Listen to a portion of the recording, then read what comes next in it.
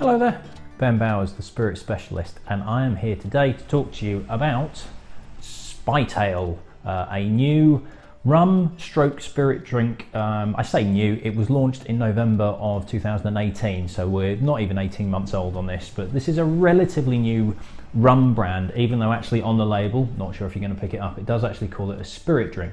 You might have also noticed the word cognac on there, and that is because this is a rum that is distilled in the Caribbean. It's Trinidad and Guyana, but it is then shipped over to France, and it's a distillery called La Compagnie Bathyspheres.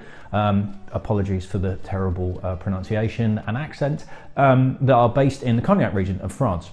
So you might notice also the quite distinctive shaped bottle, and it's pretty weighty. I'm trying really hard not to drop this. It is based on a bathysphere, which is the sort of spherical shaped, essentially submarine that was used in the early 1900s. It was actually first tested in Bermuda in the Caribbean, but it was also tested off the coast of France as well, which is why they've taken that as the inspiration for the bottle. So like I say, these are rums from Trinidad and Guyana, so it'll be the Diamond Distillery in Guyana. There's a couple in Trinidad that it could be from. It's taken over to France, and then there are actually 2 bottlings available through the spirit specialist that I have on stock.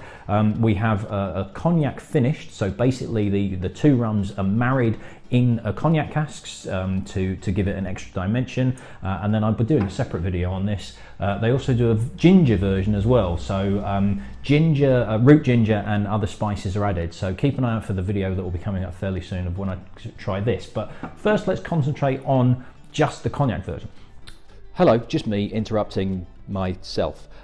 So after doing the video, I had another look online to see if I could garner any further information about Spytail Rum, because there's not that much detail about it. And I ended up getting some nuggets from the design company that actually designed the bottle, and it was going on about the inspiration that they used for the bottle and the bathysphere and all this lot. So it turns out that the distillery is on the banks of the Charente River in the Cognac region, which then goes through to the Atlantic Ocean. And yes, I did have to try and remember what ocean it is. So the Charente River is actually referenced in 20,000 Leagues Under the Sea, the novel by Jules Verne, and one of the guys, if not the guy, that actually invented the bathysphere is a gentleman called William Beebe, who is inspired by that very novel to actually design the bathysphere shape and model. So everything's kind of tying in, and if you look closely at the bottle, you might be able to see it on the video on the embossed lettering and numbers that's there. There's actually a set of coordinates. Now, I know one of them's degrees, but I can't remember what the others are, but it's latitude, longitude, 49, 54, 50 north, 21701 east. Now, if you put those coordinates into something like Google Maps or anywhere that's going to tell you where it is, it comes up with an address in Amiens in France, and it turns out that that is actually a cemetery, which is the last resting place of Jules Verne. So everything ties in. Really nice, cool little nugget. It's telling a story, everything links in with the design of the bottle and everything that's going on. So again, it's something cool that is part of this package, which I think is really awesome. So back to the review video. Right then, so let's see if we can give you an indication of what we're looking at. So it looks like it's a metal cap, but it is actually plastic, but it's still pretty weighty. And to be honest, the bottle weighs a bloody ton. It really is a chunky bottle. Now, you might see from the top, it is quite a wide mouth as well. If you're a bartender, or if you have a home bar, cocktail bar, and you're using pourers, pourers are just going to go straight down the middle of that, unless you've got a specially adapted wide one. It's also quite a thick neck as well, so it's actually a little bit, I've just dribbled it down the side, it's a little bit awkward to pour as well. Tastes good though. So let's have a look once I get that down without banging it down. So nose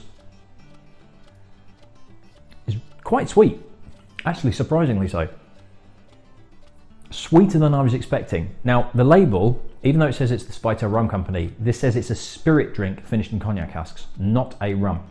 Now it's bottled at 40%, so I'm wondering why they're calling it a spirit drink, what they've added to it to not necessarily call it rum. It might be that it's got an excessive amount of sugar solution to sweeten it down, because on the nose, it really is quite sweet. It does have a cognac-y thread going through it though.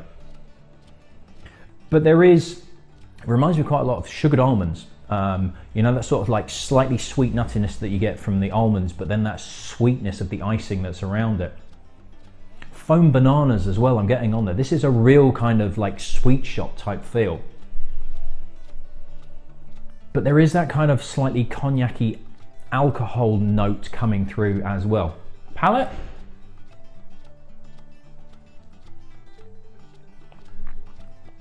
The sweetness really continues. This is a very sweet drink. Not liqueur sweet, but getting that way. Like I say, bottle at 40%, but there is again, sugared almonds, foam bananas. Sugary sweetness is coming through, but it's a slightly floral sugary sweetness.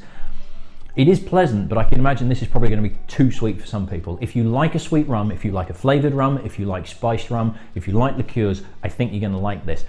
If you're looking for rums with a bit more oomph and the depth and complexity that the likes of agricole rum or complicated, complex kind of dark rums, gold rums, that is not what this Spytail is doing. This is almost a halfway house between a spiced and a straight rum. It really is. Like I say, for some people it's probably going to be too sweet. I think it's really, really nice, but I tend to err on the sweeter side anyway, to be perfectly honest. I think it might get a little bit overpowered in cocktails.